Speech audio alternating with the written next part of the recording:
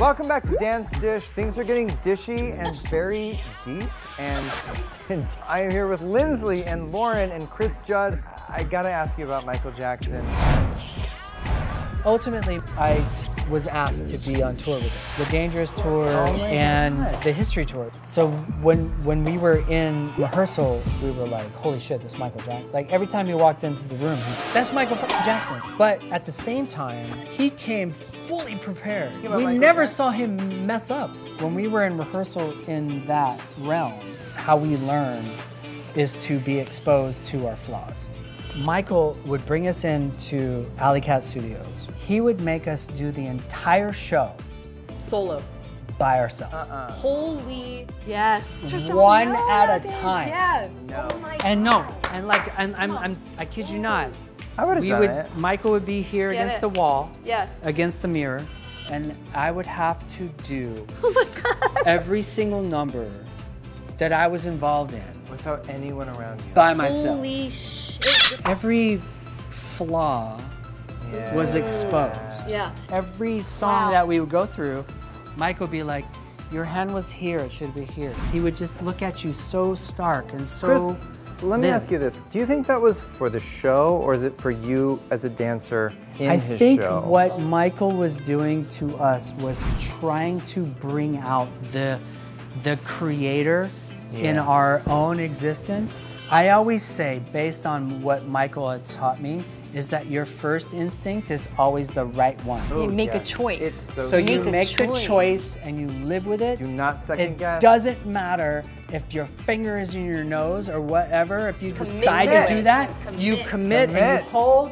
and you hold it. Yeah. I would hug you right now if Yeah. it wasn't COVID times. Prince was the same way, like huge perfectionist. Just like Prince was the same way. Super But he name was. dropping. But I relate to that because of that generation, like being trained under those kind of masters, the same thing, like bold choices and being creative and like being your best and discipline and working hard. Wait, to put a button on it, it's your guys' generation that taught us that. Like, I don't think this generation, like my generation lower, like cares so much. We're in our own worlds and stuff. What's crazy is that when Michael passed, we were asked to do the tribute to Michael for the MTV Awards with Janet. First time in New York City with Michael, opening in Radio City Music Hall. Fast forward 8 years to 2009 when he passed, is the first time MTV Awards came back to Radio City, and Janet was doing a tribute to Michael, and we did Scream. So This Is It was about to happen, Michael passed, and you had all of this amazing new generation of dancers. And so we go to Center Staging Studios and we watch this rehearsal that we were like, holy fuck shit. We need to police ourselves right now. We need to revert back to exposing our flaws and do this shit one at a time and have this friendly competition.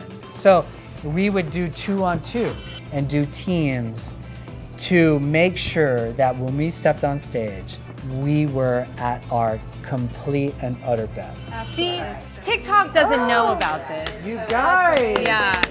TikTok doesn't know this type of work ethic. Like, it just doesn't. To learning from the greats and passing it on to the next generation. Yeah. Everybody, congratulations. Thank you for being here. Toast to Dance Dish Yes, and Dance for dishing Dish. it.